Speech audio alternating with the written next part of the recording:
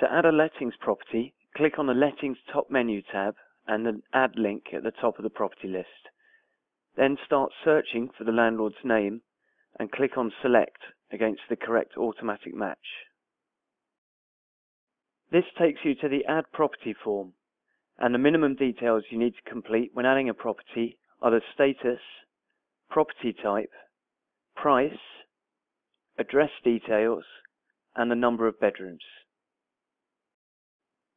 So if we go through the form, set the status and property type as appropriate. The type field contains the most common property types, but we can add to this list, so contact us at support@1090 if you would like us to.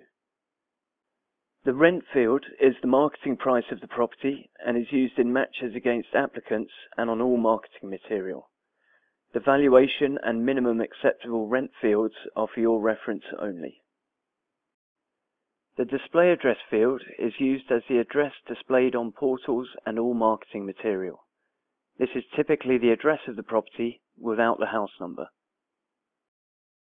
The searchable areas are primarily used in property searches.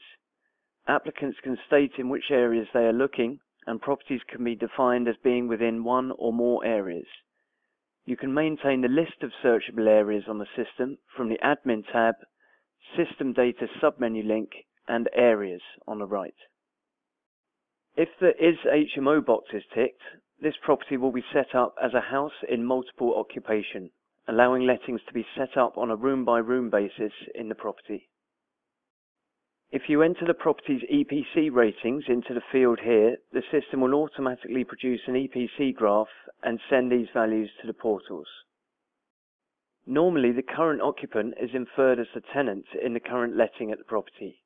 However, if the tenancy is not set up in the system, i.e. an external tenant, or the occupant is the landlord, specify this in the current occupant field. This allows viewing notification emails to be directed at the current occupant.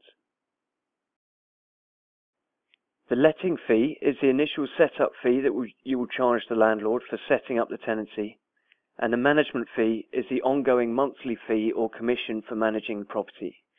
These values are used as the default for the property when setting up a letting, but they can be overridden at the letting level. The expiry date fields for various checks and certificates can be entered here.